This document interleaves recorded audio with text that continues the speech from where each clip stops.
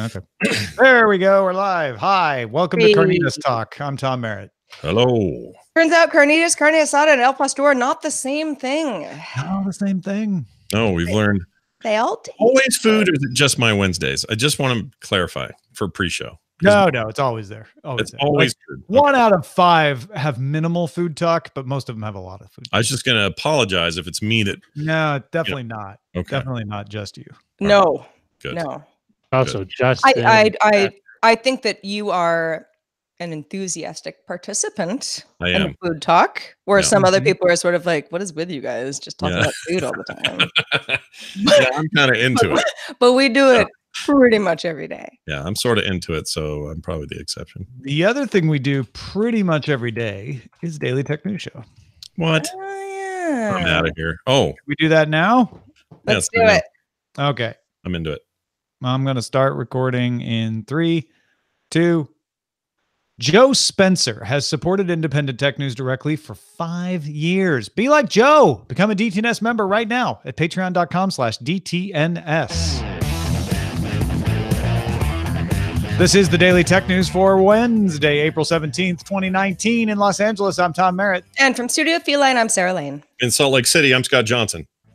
And from the LA County area, not a pork connoisseur, I'm the show's producer, Roger Chang. A good day internet for more on why Roger is referencing pork. Not a pork connoisseur. Get out of here. We are going to talk a little bit more about Qualcomm and Apple and how Intel got pulled in and affected by their patent dispute and subsequent patent peace. But let's start with a few tech things you should know. At the request of a court in the state of Tamil Nadu in India, the Indian federal government sent a letter requesting that Apple and Google both remove the TikTok app from their app stores. The court determined that TikTok encouraged pornography. TikTok is no longer available in either Google or Apple stores in India as of Wednesday. Neither company commented on the removals, but a spokesperson for TikTok said that the matter was still in the courts and was still optimistic about the outcome. The next hearing on the matter is scheduled for April 24th. Multiple companies around the world have pledged to donate funds to repair Notre Dame after the devastating fire that destroyed its 19th century spire, damaged much of the roof, among other things. Disney, Apple, dating service Badoo, and Ubisoft are among them. Paris-based Ubisoft in particular is donating because it's from Paris and included a model of Notre Dame in its Assassin's Creed Unity game. Not only that, just a quick side note, they are giving away today only, if you have Origin on your not Origin, Uplay on your PC, you can go get a copy of Assassin's Creed Unity as a gift to players who want to remember the thing happening. So that's kind of cool. Right now. Reuters has 3 sources who say Apple has talked with at least 4 companies about supplying next generation LiDAR sensors used in autonomous cars. Apple is reportedly seeking cheaper sensors that are easy to mass produce. Apple likes mass producing things. Apple self-driving car efforts are supposedly called Project Titan. Didn't go well at Blizzard. We'll see how it does there. And has supposedly been developing its own LiDAR system. The interest in the sensor implies that Apple is developing more than just software. Waymo makes what is called the perception stack, which is then installed in cars from auto manufacturers. They may also want, or it may be what Apple's developing as well. 9 to 5 Mac reports that its sources say Apple's working on an app codenamed Green Torch to replace the Find My Friends and Find My iPhone apps. It would add a feature called Find Network, which supposedly can track the device even if it's not connected to cellular or Wi-Fi. It would also work with Apple-made tags to be able to track non-Apple things. The combined app would be available on iOS and macOS as well. Let's talk a little bit more about Netflix. They had their earnings report yesterday, Scott. They did well. Netflix added a record 9.6 million subscribers in Q1, with 1.7 million in the US and 7.68 million international. That is 16% over last year. Netflix projected it would add 5 million subscribers in Q2, which would be down 8% over last year. Netflix revenue was up 22% over last year, and it's 76 cents per share earnings that were well ahead of the expected 57% or 57 cents. Boy, I can really talk today. Netflix also announced in the UK it will test showing viewers top 10 lists of most popular content by category. Chief Content Officer Ted Sarandos says Netflix plans to share more granular data on viewing with producers and customers. So yeah, Netflix did really well this quarter. Netflix expects to dip a little next quarter, especially with all the price rises they're doing. And Netflix is going to start telling you a little bit more about what's popular. I'm surprised by that last one. I thought Netflix would just go on saying, you know what, maybe occasionally we'll tell the producer some viewing numbers under NDA, but nobody needs to know what they are. And it sounds like they're starting to say, you know, people tend to watch what other people think is popular, and we need to lean into that. If you don't know what the popular kids are watching, some people won't watch as much content. And Netflix's whole deal is getting you to watch more Netflix. The SEO of Netflix apps is here, everybody. Also, I'm a little surprised that they are just realizing, or maybe they're not just realizing this, but it feels like they are. That's data I love to hear about. I love to find, you don't have to tell me exactly how many people are watching, but if you come to me and say 56% of the people on Netflix as a whole love zombie movies, I like that data because A, it helps explain why there's so much of it and why Netflix is, you know, putting more in all the time in that category. But maybe I want to watch more of it, and I'd like to hear what other people are watching. And I think that stuff's genuinely motivating for somebody who's looking for something to binge through. Yeah, as a consumer, I love that stuff. You know, sometimes I get down a rabbit hole of content. It's like, if you like this show, you might like this other show you've never heard of. Sometimes I don't. Often I do. If I was a producer of content, then that information would be extremely helpful to me. I think they might be trying to encourage the water cooler talk too, to say like, let's show people the top 10 sci-fi movies so that they're more likely to watch the one that's number one. They're like, ooh, everybody likes that one. I guess I'll watch that one. It makes the decision easier. And suddenly you're talking to more people about it because you know more people out there watched it because it's at the top of the list. I don't know. It's an interesting move from them. Microsoft launched its Xbox One S All Digital Edition for pre-orders Tuesday. It begins shipping May 7th for $250. The new version of the Xbox One comes with Forza Horizon 3, Sea of Thieves, and Minecraft for free, pre-installed. It does not have an optical drive, though. They're pre-installed, and all your stuff has to be downloaded. Microsoft also announced the new Xbox Game Pass Ultimate subscription for $15 a month. That combines Xbox Live and Xbox Game Pass into one offering.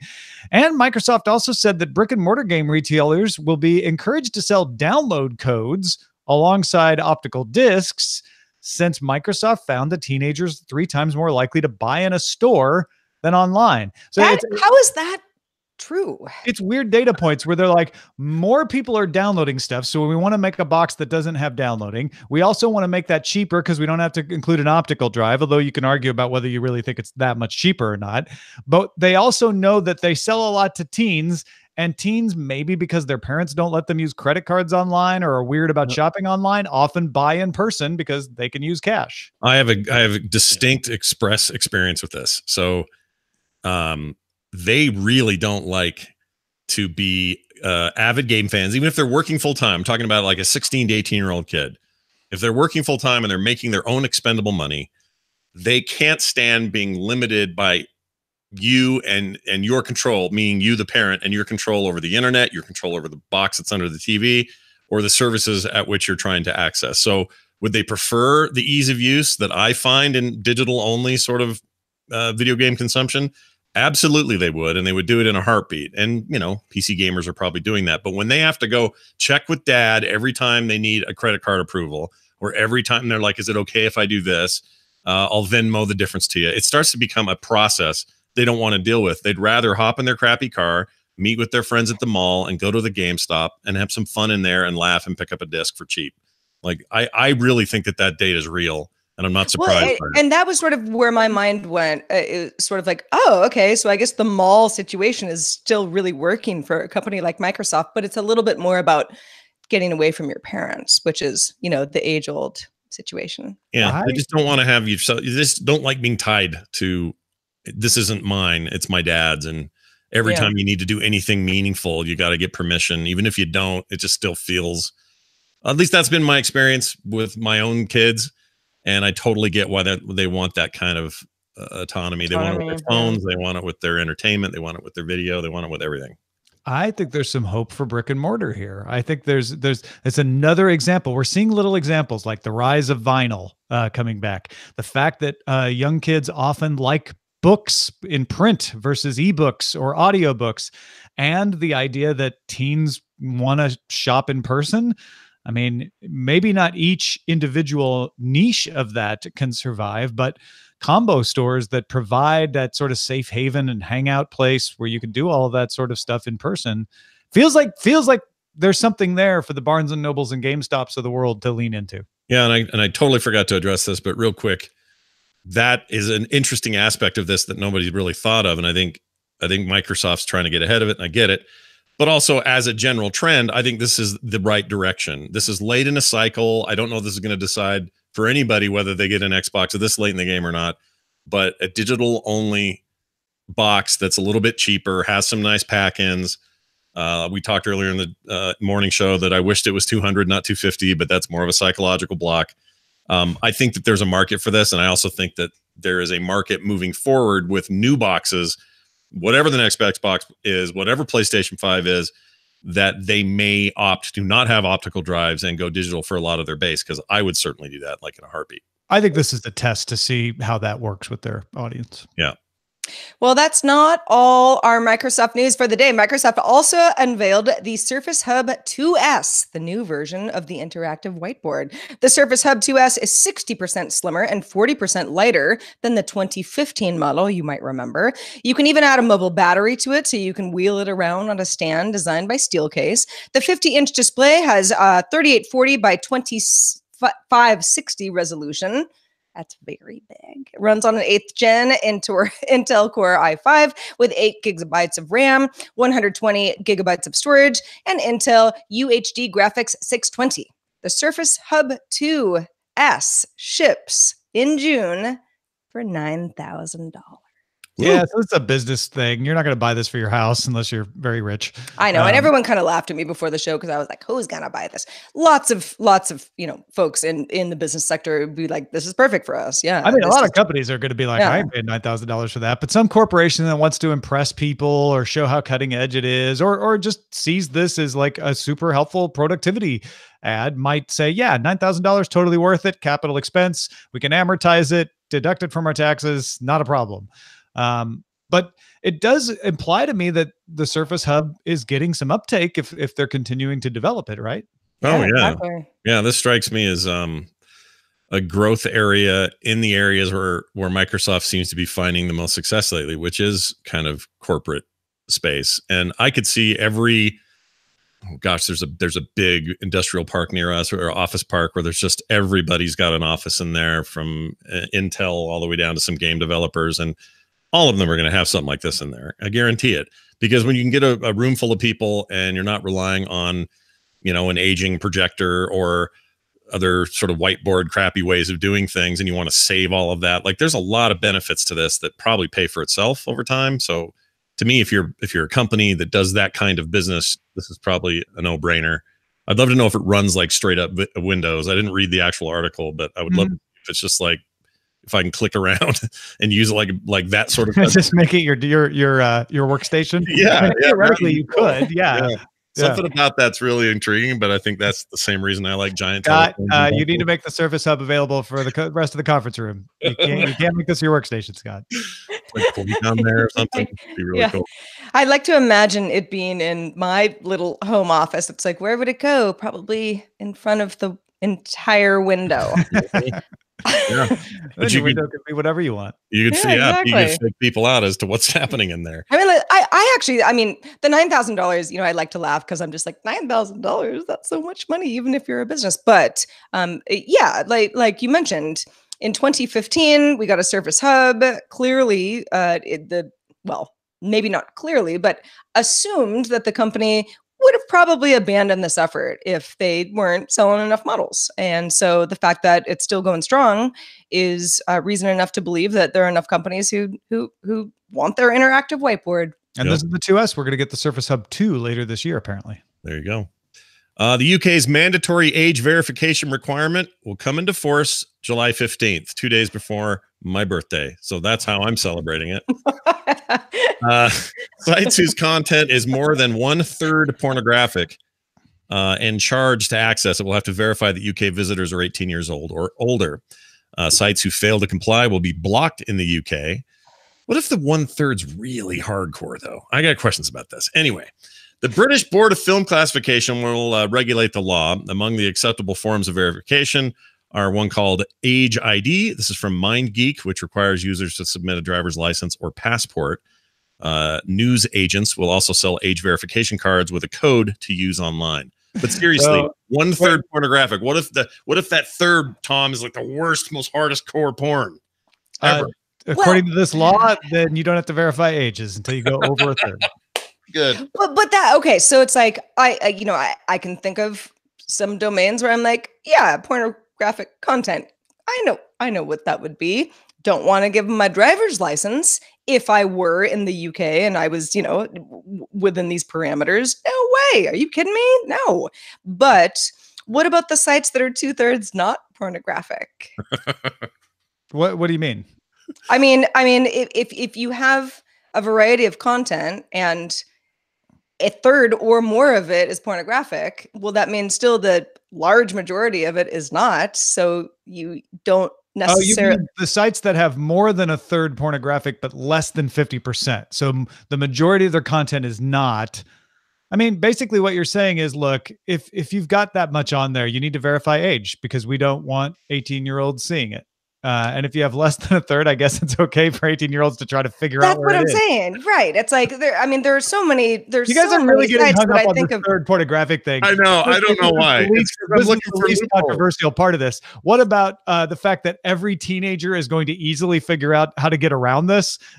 Every adult is going to be, I don't want to deal with this. No, I'm not sending my driver's license, like Sarah said. I mean, it's going to be enforced on the wrong people, is my guess. Well, that's why I agree 100% with you. And that's why I'm hung up on it, because it's so arbitrary and silly and you can't blanket this stuff.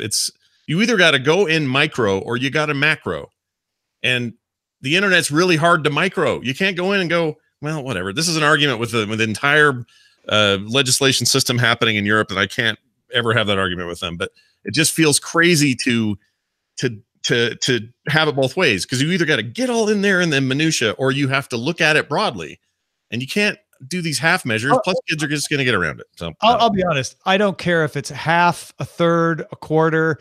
It doesn't change my opinion on this law at all. Like, that's the least interesting part of it to me. To me, it's all about the fact that you're trying to block people from seeing something that they are not going to have a problem using a VPN, or getting someone to let them borrow their ID code. Because these IDs you get at the news agents just have a code that you type in to say, like, yeah, I got this card. Obviously, no one else could have ever got this card but me. So now I'm. Well, Tom, that's not possible. It's not like, minors have gotten fake IDs ever. That's just not something that you can do. Well, it used to be that the kids would hang out outside the news agents and ask you to go in and buy beer for them. Now they'll be asking you to buy these cards.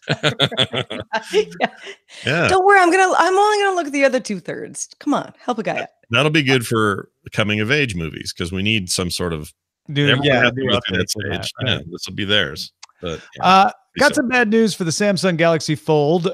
Several journalists with review units have reported that they folded, and not in a good way.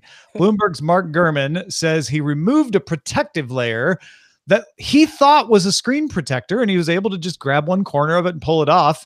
And it turns out you're not supposed to do that. And that causes problems with the screen. That protective layer is there on purpose. Other folks have done the same thing, including Marquez Brownlee, aka MKBHD. For the record, Samsung did say not to remove it, and Mark and Marquez both were like, yeah, we didn't notice that, and we just thought it looked like a screen protector, and we feel that probably a lot of consumers might think the same thing. The Verge's Dieter Bohn, however, says that was not his issue. He found something pressing up against the screen right near where the hinge happens along the crease, which ended up pressing sharply enough to break the OLED screen within a couple days of getting his. And Steve Kovac reports that the Samsung Galaxy Fold they got at CNBC has a broken screen that flickers on one half, though it's a little unclear why that happened. I know the one from The Verge is being sent back to Samsung, and they're going to investigate to see if something got in there or if the hinge broke. Either way, it's not good. And all of these various problems with the Fold from responsible journalists who are like, yeah, we didn't treat these things particularly harsh, and we're just trying to use them the way consumers would, and they're having problems. Well, and the fact that there are a variety of problems. That's the problem. Yeah. Okay, removing protective layer, it's like, sure, we're all kind of used to that when, we get new phones for the most part, or a lot of electronics. Like, okay, I could see you being like, I guess I shouldn't have done that. Shoot. And but Samsung could fix that with some warnings or a little change of well, design. apparently there were warnings, but the warnings were not heeded well enough. With better warnings, so that with like more exclamation points or whatever. But the fact that there are a variety of issues that don't appear to be related to one another, that's the problem, especially with review units. Yeah, plus exactly. I was going to say that these review units are, they don't just send them to anybody, and they're very careful about it. And they come with a package, probably with some documentation, and thank you for taking a look at it. Like, they really want the reviewers to get the best possible impressions. And if this is happening to a lot of them, I don't think this is just random. I have a very clear sense of why they're having a problem. It's because they were so secretive about this for so long. They did not let anyone touch it at CES. They were barely letting reviewers have time with it in press briefings before they would whisk it away. I don't think it got enough real world use. I know they had machines like moving those hinges hundreds of times to prove that it was durable, but it's not till you get it into real people's hands that you really know what kinds of situations it will need to face. And I think the secrecy around it, which was either because they wanted to preserve the information or they just weren't ready, didn't serve them well. Yeah. Bummer. Well, folks, if you want to get all the tech headlines each day in about 5 minutes, we'll serve you well. Subscribe to dailytechheadlines.com. All right. Yesterday, we told you that Qualcomm and Apple had settled their patent disputes. Apple has agreed to license Qualcomm patents for at least 6 years and buy parts from Qualcomm and all that. Now, hot on the heels of that announcement Tuesday evening, Intel announced it's canceling its line of 5G chips for phones that had been scheduled for launch next year. Intel had become the sole supplier of 4G wireless chips to Apple for the iPhone during the dispute with Qualcomm, but Intel is not going to be supplying those. Qualcomm's going to be supplying them. So it does look like Apple and Qualcomm made peace, and Intel decided, you know what? We're not going to make these parts anymore because Apple's not going to want to buy them from us anymore. Now, Intel did say it will continue to invest in 5G chips for network infrastructure. They'll continue to look at modem chips for non-phone devices, but it's a timely coincidence. In fact, sources told Nikkei Asian Review the Apple-Qualcomm settlement was negotiated for weeks and that Apple was concerned that Intel couldn't meet Apple's 5G schedule, and that is what encouraged Apple to settle with Qualcomm. Apple reportedly asked suppliers to test Qualcomm 5G modems a few weeks ago, and with Intel pulling out of the phone 5G modem part of this business, that kind of leaves MediaTek as the biggest competitor to Qualcomm in the phone modem space, but they're not going to get any orders from Apple because Apple's tied up with Qualcomm through this settlement. Yeah. I feel like an era's passing. I mean, I know it has ramifications for that company and others, and Intel getting out is kind of a big deal, but hearing that Apple and Qualcomm are going to bury the hatchet after what I feel like my whole life has been feels weird to me. It's almost like saying that Samsung and Apple will never have another lawsuit. And that I think that's sort of where, sometimes you got to step back and be like, yeah, litigation really counts for a lot when it comes to companies, doesn't it? Because yes, Apple and Qualcomm deciding like, let's just like handshake and walk away from it and we're cool again. When we talked about it yesterday, which was somewhat briefly, it's like, what? That's, I mean, did all the lawyers just like get really tired one day and just decide like, we don't want to do this anymore? No, there's a lot more to it. And obviously Apple is looking forward and thinking, well, we got some issues with Qualcomm, but if Intel is out of the game and we need stuff from Intel, then now we have to make nice and we'll pay some money because we can afford it. And, it just kind of goes back to all that high level corporate stuff. Yeah, and folks in our chat room are like, oh, it sucks that Intel was relying on one company. Well, I think that's oversimplifying. Intel has lots of customers for lots of products.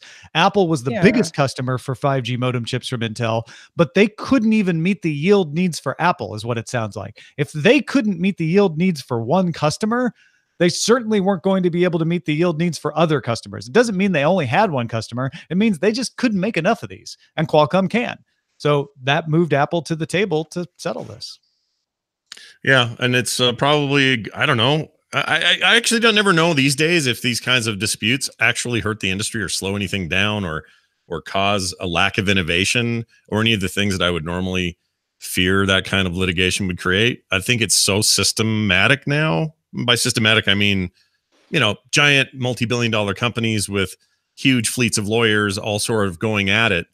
It's almost happening separate from the companies that are just doing their day to day. It's just like the other thing that we do over there is our lawyering, and over here we make products. Right. So I maybe think it definitely slows but, down innovation. I think that's right. definitely happening. But yeah, it's hard to know like on what scale, I depending don't know. on. You could argue this encouraged innovation. Intel might not have even got into that 5G modem chip business if it hadn't been for Apple. And it certainly has caused Apple to start looking at maybe developing its own modem chips. So, hey, just throwing another side there. Like it's easy to say that having patent disputes does just dissuade some innovation, but yeah, a rise of the maybe it has some side effects. The smaller army. 5G. Yeah. So anyway, the upshot of this is you're not going to see Intel competing with Qualcomm. You will still see MediaTek. Maybe you'll see Apple make their own, but for 6 years, Apple's going to be buying their parts from Qualcomm. So they've got some time to develop their own if they're going to.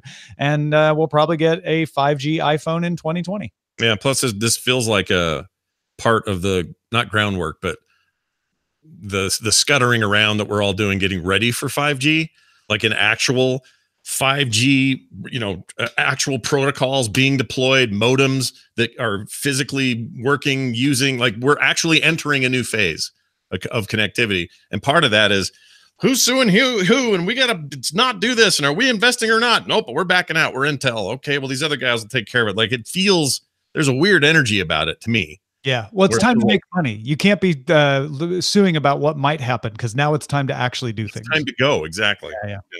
Be fun. Well, thanks to everybody who participates in our subreddit. You know when it's time to go. You can submit stories and vote on them at dailytechnewsshow.reddit.com. If you hang out on Facebook, we've got a group. Please join it. Facebook.com/groups/dailytechnewsshow. Lots of good stuff in the mailbag today.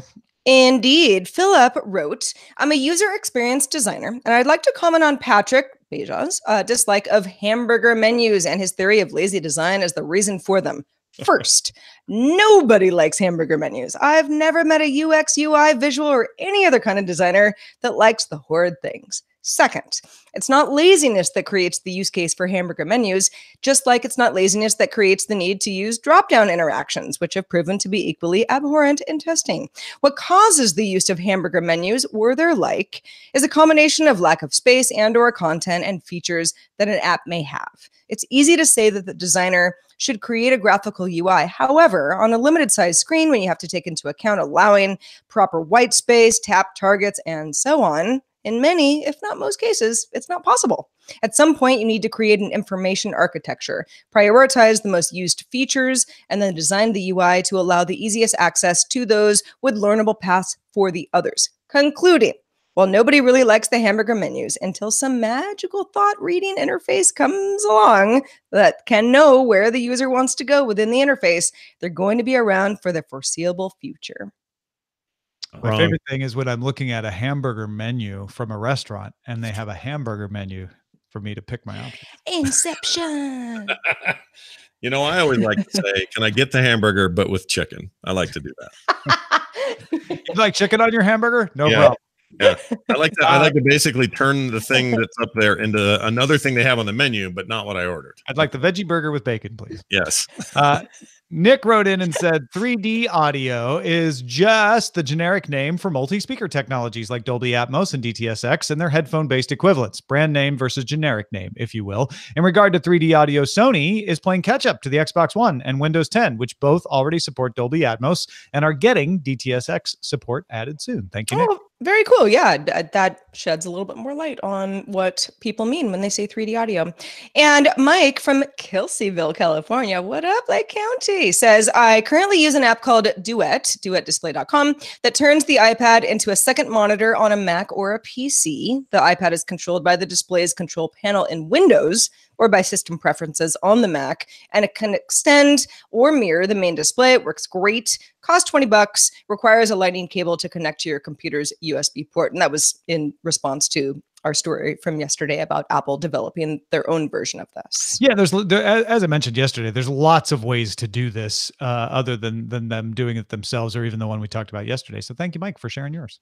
And thank you to Scott Johnson for being with us on this happy hump day of ours. Scott, what's been going on in your world? Well, real quick, one of these days I should talk about Reflector 3. It's a little piece of software I use to extend displays through AirPlay, but you can use it on PCs and a bunch of stuff. It's awesome. I am very busy doing all sorts of things, but one of my favorite things to do right now is a little show with the aforementioned Patrick Beja called the Monthly Video Game. What is it? Briefing. Why do I do that? The Monthly Video Game Briefing, or MVGB. And we do it every month. And Patrick and I get together, two guys that love video games, love talking about the industry around video games. And so we do that and we pound that out and we hope people like it. And the only way to find out if you do is to go check it out. There's a link that's very easy to get to over on the DTNS site, or I have a convenient one on mine, frogpants.com/MVGB. And come join us, send us your feedback and see what you think. I think you'll like it. So every month we're trying to get at least as many patrons as last month. We're short of last month's total right now, but we have had 2 more people join than yesterday. So we're 2 closer to getting to that goal. We just need a few more of you out there to become members at patreon.com/DTNS and get the benefits of that membership. It only costs $1 a month to get in the door. Go check out the benefits at patreon.com/DTNS. And please, if you're going to be in Las Vegas next weekend, come hang out with me and Scott Johnson and Brian Ibbett, and my wife Eileen will be there at vivatmsvegas.com for all the details. Yeah, Justin Robert Young as well. So if you can stand that. What am I talking about? Everybody's going to be there. That old cat. Our email address is feedback@dailytechnewsshow.com. If you have questions and comments and anything, send them to us. Also, if you'd like to join us live, we are live Monday through Friday at 4:30 p.m. Eastern, 2030 UTC. Find out more, tell a friend at dailytechnewsshow.com/live. Back tomorrow with the aforementioned Justin Robert Young. Talk to you then. Why isn't that playing? This show is part of the Frog Pants Network. Get more at frogpants.com. Frogman Club hopes you have enjoyed this program. Nice. You got a little bonus How? song. I felt like the Frog Pants Network was like bassier than usual. Yeah, it was weird. It Maybe just for me. This show is part of the Frog Pants Network. Yeah. Get more at frogpants.com. Yeah, it's something very. I mean, it sounds great.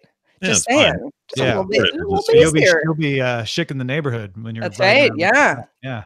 Shaking it with fries. I like litigation mitigations causing innovations. No? Okay. It's all right. Mhm. No more Qualcomms with Apple. Oh, I get what you did That'd be there. Qualcomm. Okay, that one got more of a reaction.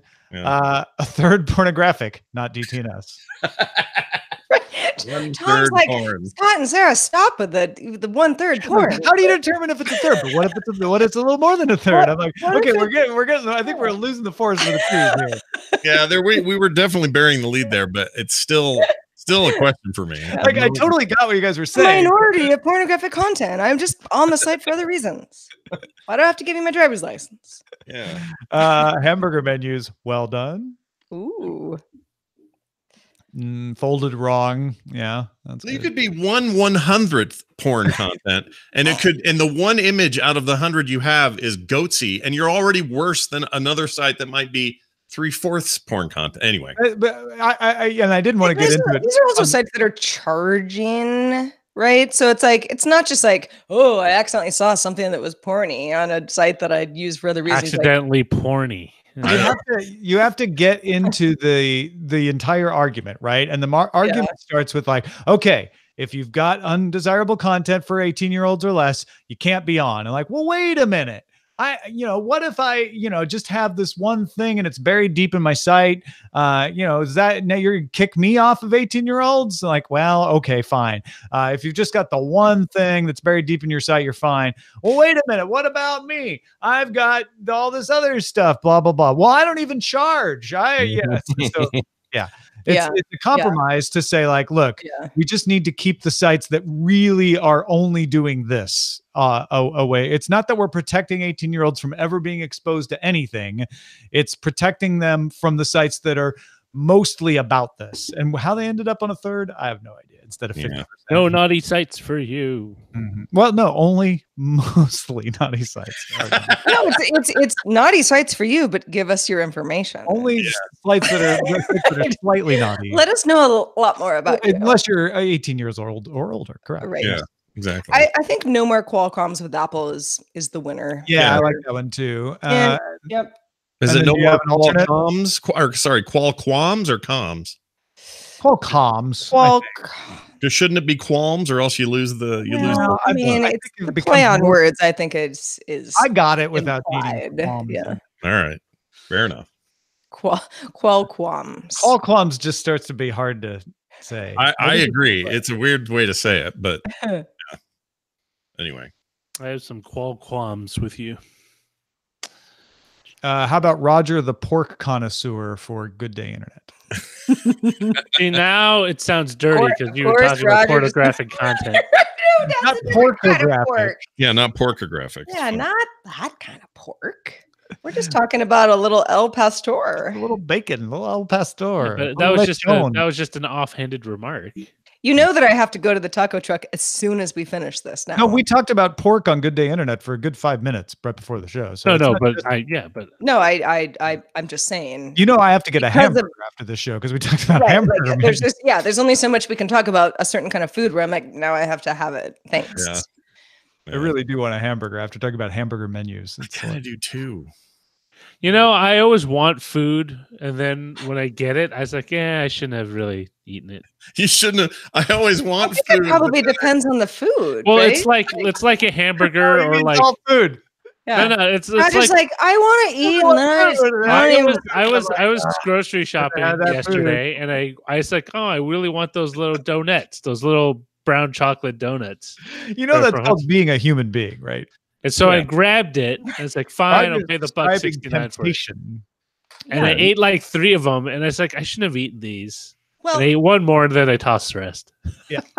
And that's probably, different than if you would have had 3 El Pastor tacos. You might have regretted that too. But 3 hummus and celery. Yeah, exactly. Like something that's like, maybe it filled you up, but probably didn't fill you with sort of regret and dread. I like hummus and steak. It's a really good combination. That sounds all right. Like you cut the steak into strips and then you just stick it into a flatbread with the hummus. I had a friend who always ordered the veggie burger with bacon. I wasn't even making that up when I said it earlier. No, I totally understand that because so bad. You're like halfway to not being. Why not just like put a whole shaker of salt on your veggie burger? He said he liked the taste of the veggie burger, and he knew that a veggie burger was healthier than a beef burger, but he liked bacon on his burger, and he's like, it tastes really good together. He was going middle ground. He was moderating his guilt. I mean, it doesn't sound good. I don't know, but I understand. I don't think he was moderating his guilt. I think he was like, this just really tastes good, and it's slightly healthier than getting a beef burger. So yeah, I'm in. Speaking of beef, he also drank a lot of scotch. Wait, what do you call a pork burger? Is that a burger? A pork burger. Pork burger. I don't know. It's not a burger. Yeah. No, you call a pork burger a pork burger.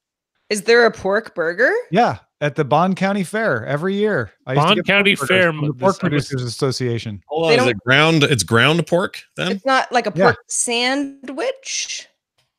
A pork burger is. I mean, pork patty. Okay. All right. I mean, there's a lot that I need to learn, obviously. This is why I don't know that much about meat. Yeah, no, we really need to embrace regionalism in the US, right? Like pork burgers are totally a normal thing where I grew up. But yeah, it's a totally weird thing to some people.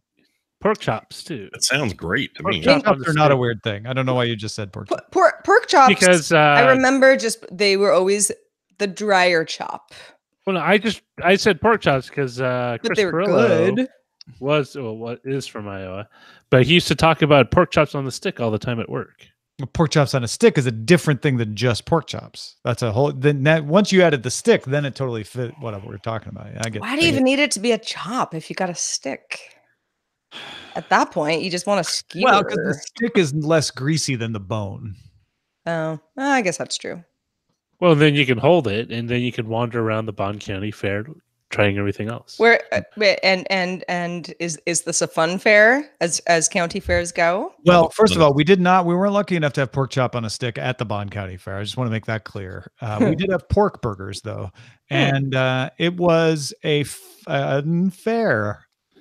It was a fair. Yeah, you had tractor pulls and demo derbies and the crowning of the Bond County Fair queen. The queen of the corn harvest. There were contests in the big hall where people would put on show their cookie baking, their sewing, their craftsmanship. Sure, there'd be prizes awarded.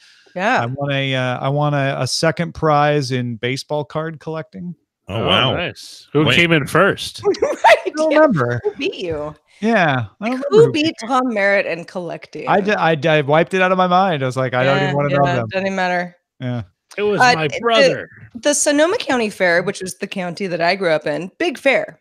And as county fairs go, big one, like there's like a horse track and a whole thing. Oh yeah, we had a horse track. That's where the demo derby was. Yeah, and there was the Hall of Flowers where, like, I don't know, whoever was submitting their flower arrangement thing was there were flowers in the big hall I was talking about. Okay. Yeah, and then like all the 4-H kids are selling their stock. Oh yeah, 4-H hall. There was the 4-H barn where you had the goats and everything. And then you have like your like owl and like big weird bird rescue area where you can have an eagle on your shoulder and the raptor rescue guys. Yeah. No, and then the carnival and like little, Yeah, we had a carnival with like a tilt-a-whirl and a Ferris wheel.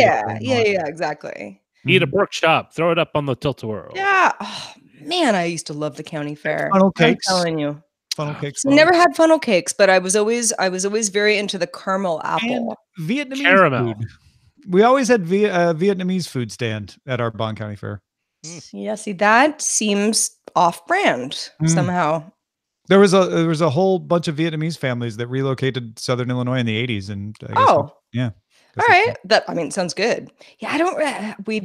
It was the caramel apple and I don't know, burrito or something. I don't really remember the food ever standing out to me all that much. I remember the Stanislaus County Fair, and that was just because Johnny Cash was playing.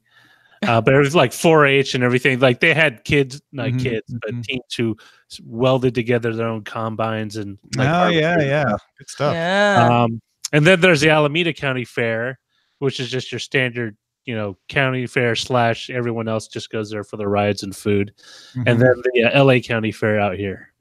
We had Merle Haggard at the Bond County Fair one year. I don't remember anybody cool ever playing at the Sonoma County Fair, but I'm sure it happened. Scott, do you guys have cool county fairs? Oh yeah, we have in your neck of the woods. The big I can imagine you would. Yeah, the big one's the Salt Lake County Fair, which is like that's a huge one downtown. But yeah, they're real big on that. Real big on like year-round stuff that involves like every season's kind of basically got its own great big farmers market style stuff, and then they'll build almost like entire fairs around that, like. There'll be rides at those things, and it was originally just a farmer's market. So they're big on that stuff. And my wife loves it. Any chance she gets, she goes to that stuff. I'm most suspicious of those rides, though. So the ride. I don't trust the carnies and the rides and stuff ever. Nice. My goodness. The racist to call them carnies? I don't know. Is it? I don't know. It'd be good for me to learn if it is. There are people working the ride sometimes where you're like, are you paying attention? No matter what we're calling you, are you hitting paying on my attention? sister and pay right now? attention I don't to know. the Yeah. Let me just say that there were people died at Six Flags in St. Louis when I was young. No one ever died at the Bond County Fair. So I don't remember there ever being a mishap in the carnival area of our county fair. And I mean, like the Sonoma County Fair ran for 2 weeks, well, runs for 2 weeks every summer. And I mean, I was there 5 times at least within those 2 weeks. I mean, that was where you were hanging out. It was the coolest thing in town for sure. Yeah. It was and and hanging out in the in the carnival area after dark when all the lights come on, and you got straw on your feet and Yeah, that is felt a pretty good weird. Oh, so much fun. So much fun. Speedmaster points out that I said nobody died there, but there were pork burgers. So obviously Nobody died yet. pigs did not make it through. No. I'm looking at the Bond County Fair website and I am heartened because usually I go back and look at stuff from my hometown. And it's all different now. It's almost exactly the same. Tractor pull, demo derby, rodeo, livestock show, community building was the building that I was saying had all the concept. the shows like photography and dairy and youth projects. Yep. Sounds a lot like my still has fair. their Yeah. thing, still have the carnival. They have something called Power Wheels that I think we had That sounds like the lottery. that sounds like big, cars with the really not big like wheels. Powerball, Which I think we had, but it wasn't called Power Wheels back then. Oh no, this is for kids. Power Wheels. Power Wheels are those little electric powered Oh, that's what it scooters that is. Okay, cars yeah, that you get kids. All right. So Power Wheels is new. We didn't have that, but That's everything what else the is rich the kids same. got. That's awesome. Speaking of wheels, I think I've come to understand a little bit more about why my dog freaks out about skateboards, but not a scooter or a bicycle or a motorcycle. And it has to do with handlebars. He is weirded out when a human is on something without handles.